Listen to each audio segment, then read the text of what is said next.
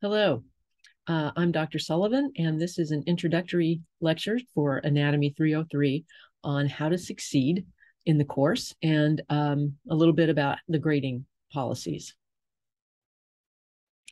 Okay, let's see how we can make this. There we go. Okay, so neither I nor my entire family have any interest in anything. So I have nothing to disclose. So that's why this slide's in there, so that you know that I'm not working for the drug companies or any appliance companies or anything like that. So the structure of the course, Dr. Fox has made a video about that. So you should look that over. But what I would like to tell you is that this course, even from before the pandemic, was designed to be completely online. This course was designed for students who are off campus, but it works pretty well for students who are on campus. Each of the lectures in each assessment block will be 10 to 20 minutes, kind of mini lectures. We tried to make them in doable bits so that you don't get too bored or sit too long. So each topic, each larger topic, will be broken up into smaller, hopefully mentally digestible pieces. You, the student, are responsible for all of the material presented in these mini lectures. So you see the syllabus and the schedule, and kind of keep on our weekly schedule. That'll really help you keep up with all of the material. You are encouraged to please use Piazza to ask questions regarding the material. Piazza is a forum where you can all ask and answer each other's questions. It gives you the opportunity to actually teach your peers, which is the absolute best way to learn. As somebody who teaches, when I have a new topic that I have to present, learning it really well to teach it to someone else is what really solidifies that knowledge for me. So I hopefully that will also work for you. Like I said, I'm Kelli Sullivan. I am the course director, so please direct any questions about how the course works, exam dates, your SSD forms, illnesses, all of that kind of stuff to me. The material will be presented to you by three of us, me, Dr. Kathleen Alsop, and Dr. Glenn Fox. And we are all pretty good at what we do. We know our material pretty well. So we each have our areas of expertise, and that is what we have focused on for this course. Read the syllabus. I don't know how to emphasize this any more than putting it in bold. Maybe I could have put it in all caps, but that's our contract with you and your contract with us. That's what you can expect from us and what we expect from you. And we stick to it. We don't make any exceptions. And that's why we insist that you read it at the beginning so that you know well in advance how this course works, all of the kinds of things that we expect of you and what you'll need to do to be successful in this course.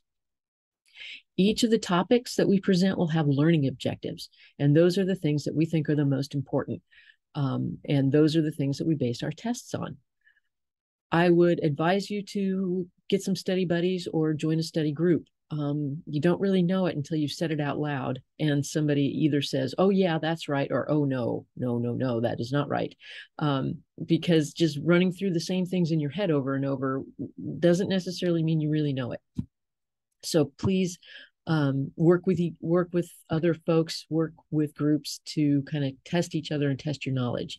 Do join Piazza. Actually, I will enroll you all in Piazza at the beginning of the course. But please do use it to ask questions. You've gone over something, you still don't quite get it.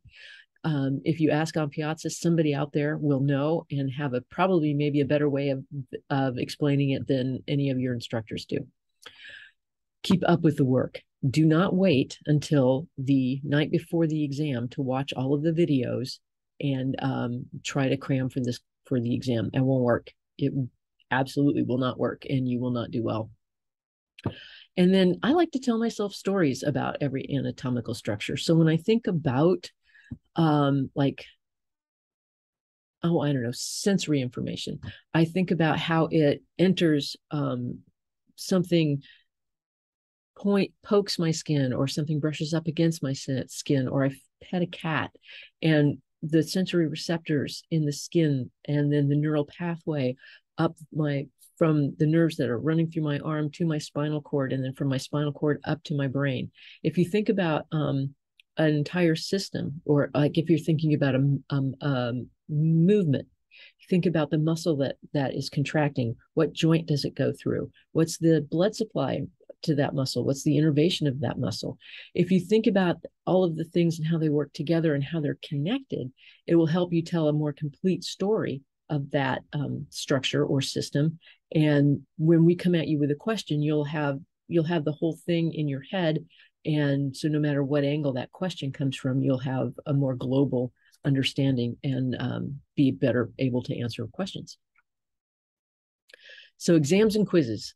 We have added quizzes. We used to only have exam points from just the exams. And so now we have some quizzes to help you keep up with the material. And the whole goal is that you'll have a weekly quiz, and how you do on that quiz will help you gauge how well you're understanding the material.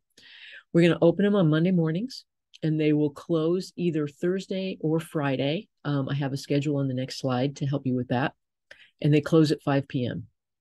There are going to be 15 quizzes throughout the course. Each quiz will be worth 2 points. So that's 30 points, quiz points for the semester. And when I did the calculations, 30 points is enough to bring you up, usually can bring you up an entire letter grade. So quizzes are important. Each of the questions will vary in its value. So you might have 8 questions that are worth a quarter point each. Probably more likely you'll have like 4 questions that are worth half a point each. Or they could be worth 1 point. So that would be maybe a bigger concept question. You must complete your quiz before 5 p.m. on the due date. So if you start your quiz at 4:59, you only have a minute to complete it. So timing out, and I can check because these will be through Canvas. Timing out doesn't count as a technical difficulty. That is a poor planning difficulty. And as I said, they're designed to help you know where you stand with the material and whether you're putting in enough time to get all the material studied and understood to keep you on track for your big exams. So your quizzes are open note and open book. So you can have your slides up and look through them and find the answers, and that will hopefully help remind you of the concept that we're trying to get across. But we do expect you to follow the honor code and not do these as a group. These are not group activities. These are still solo activities, but you can use your notes and can use your slides and a textbook if you happen to buy one or have access to one. But like I said, honor code.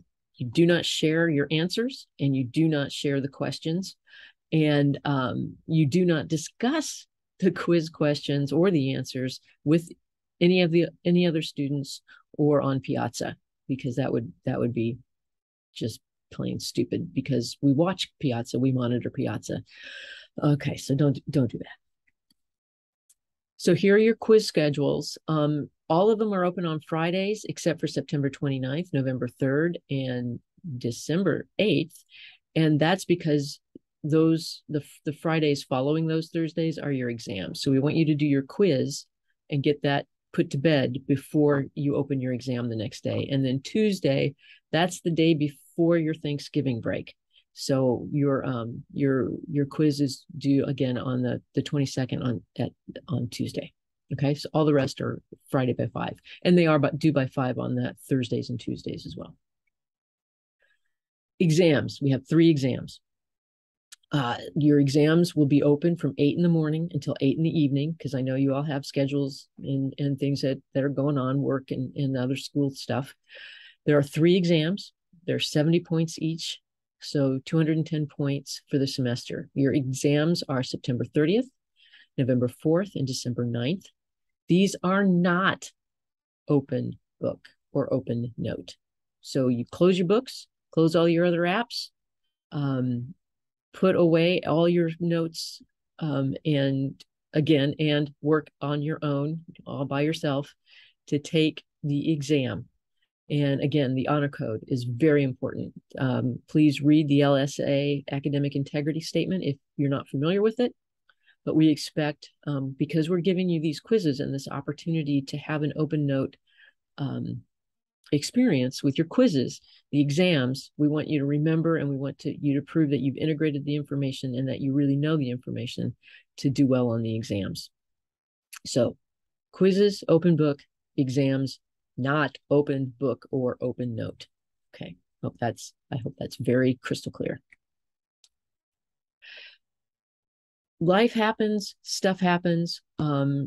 Even you might not catch COVID, but you might catch the flu or a really nasty cold, or you might end up with food poisoning. So anyway, we do expect, it's easy for me to schedule makeup exams if you are ill. And illness, any kind of illness includes mental and physical, okay? And I'm serious as a heart attack about that. If there are life events that can really throw you for a loop and derail all of your best intentions. So if you are struggling with any kind of physical or mental issues, let me know. And let me know before the exam. If you take an exam when you are not at your best due to whatever factors are influencing your life, if you take it, I can't help you.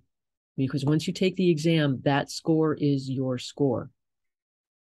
If you have issues, let me know in advance, and we will work to create until you're better to get the exam taken. So no worries about that. You can take the exam late. I mean, what I'm trying to say is makeup exams are easy for me to schedule and for you to take. But makeup exams need a valid excuse, a real reason, not a hangover. Okay. Or not, oh, I panicked and I haven't studied yet and now I'm a little nervous. No, that's not, no. But real issues, let me know. And we will work to get that exam arranged for you. Connectivity issues, if you know that you're going to be off campus or if you are somewhere where Wi-Fi is spotty, let me know about that too.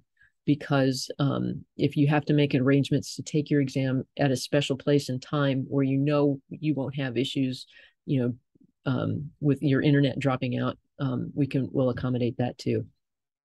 If you need extra time or have any other kinds of SSD issues, please send those forms to me.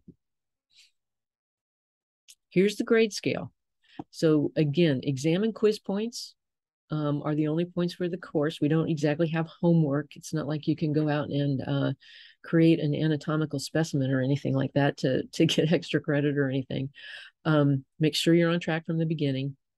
Points are points. There's no rounding, there's no curving, and there's no percentages, because that's when you give percentages, that's when people say, but it's a 0.54. Couldn't it be up? No, none of that. So points are points. This is the scale.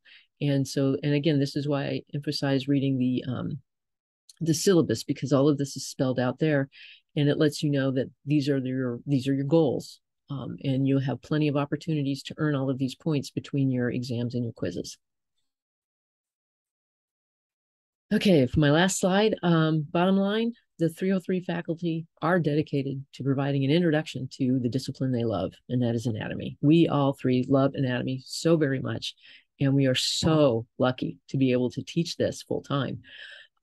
So we've created this course that we hope you will find challenging and engaging. Please join us for some lively discussions via Piazza, and reach out to us directly with any issues you may have with the material. Try Piazza first so that it gives somebody else an opportunity to teach. If you still don't get it, email us directly and we'll do our best to explain things to you. And if you have any questions with the nuts and bolts of the exam, or not the exam, but the nuts and bolts of the course, I'm the person to contact, because I'm the course director. So I get to do all that fun stuff with course administration. So I hope you enjoy this course. Welcome to anatomy, and see you in subsequent videos. Thanks for your attention.